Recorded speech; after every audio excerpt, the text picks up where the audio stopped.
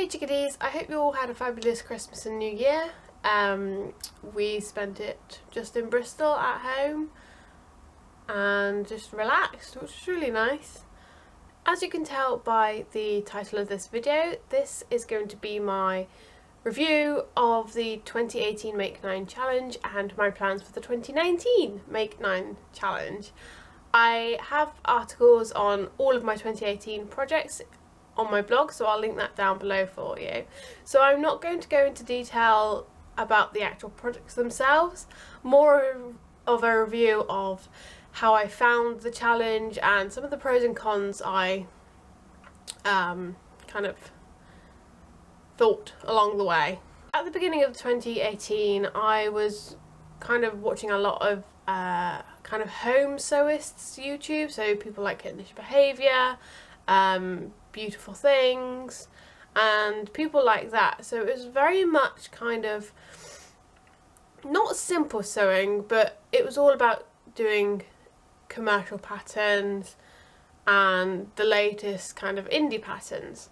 And one of my resolutions for 2018 was to use more commercial patterns, so I kind of got into that community and I used commercial patterns as well as some self-drafted patterns, and I started with a couple of basics and then I did kind of more historical clothing, so I made my chemise and my corset and my stays, and then I went back to basics and staples of my wardrobe, things I needed, so underwear, pyjamas, things like that. These were things I needed.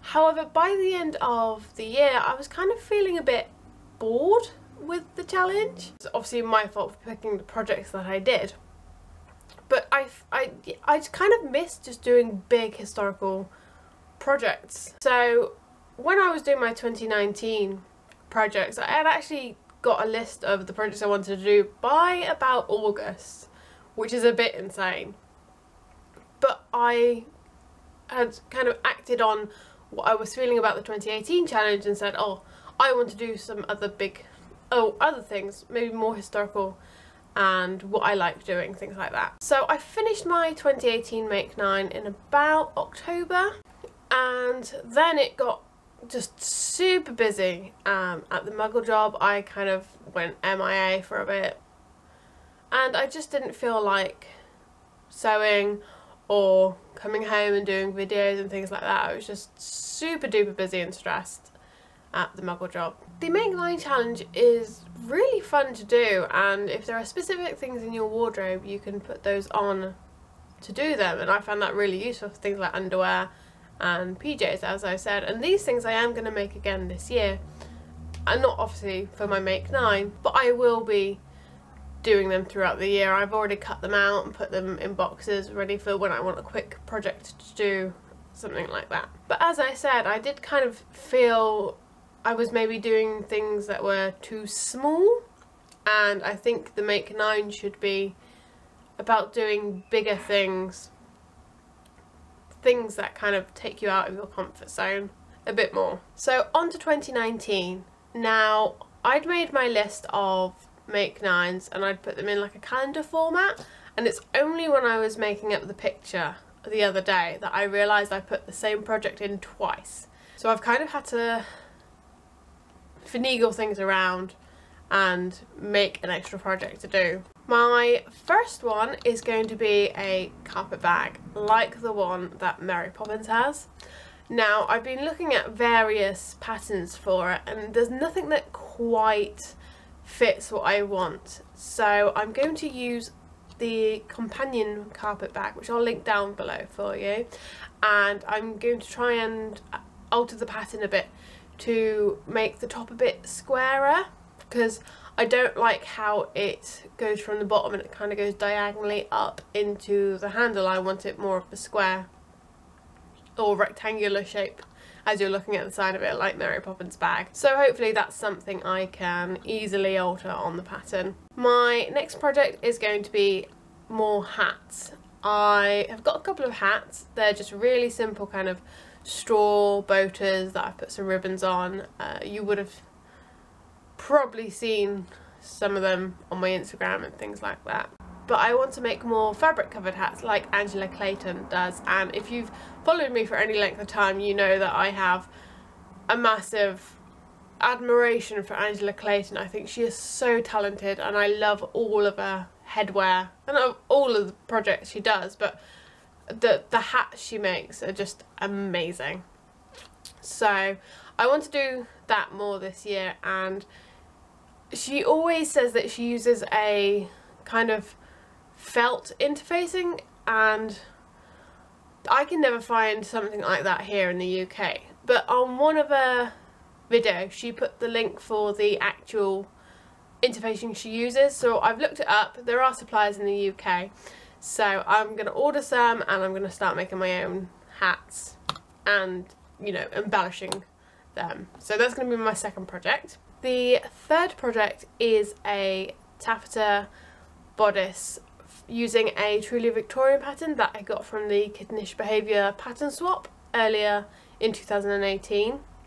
It's an 1893, I think it is, but 1890s pattern, and I'm going to be making that up in a lovely kind of bronze taffeta that I got from my mum. I've got a plain taffeta and then I've got a patterned embroidered taffeta that goes with it, and I'm planning on making a whole ensemble, and it'll be really, really pretty. My fourth project is going to be a corset cover, which I've already cut out. It's from a self-drafted pattern, and it's using a broderie anglais from Minerva Crafts, so that's ready to just whip up whenever I get around to it. The fifth project is going to be to clone my white dress. In my best 9 on Instagram for 2018, in 3 of the pictures I was wearing this white dress, and it's a really, really nice dress. It's so comfy to wear. It goes with so many things. You can wear it in summer, and then you can wear it with tights and wear it in winter and things like that, and it's just an amazing all-round dress. So I'd like to clone it and make another couple in a few different colours. The sixth project is going to be a riding jacket from the Victorian era. I haven't yet quite decided whether I'm going to go commercial pattern or self-drafted. I want to base an ensemble on a top hat I have, and I've had it for quite a few years. I got it from James's parents, and it always reminds me of kind of like riding / morning hats.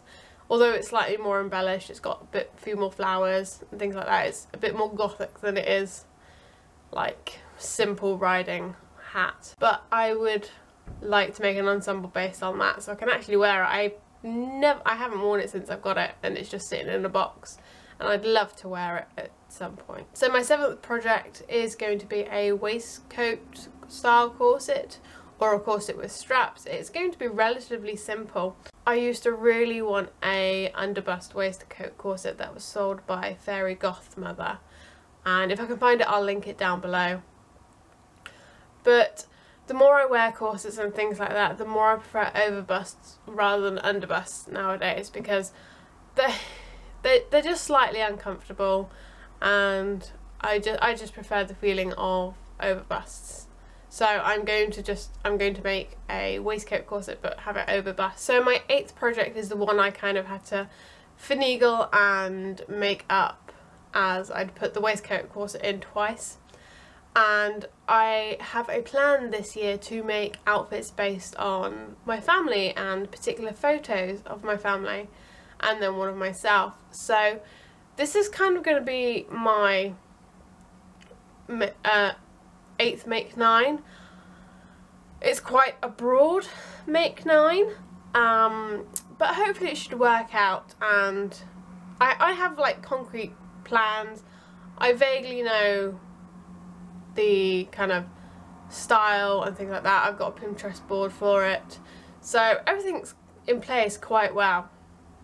So hopefully it should be relatively quick and easy to make these things up. For my final make 9 of the year, I would love to make the cape coat from Crimson Peak. I've loved it ever since I saw it in the film, and I want a version for myself. And I might also make a cape cloak at the same time. So I'll have a post on Instagram with a picture of all my make 9 plans on it, so you can see visually what I'm planning to do.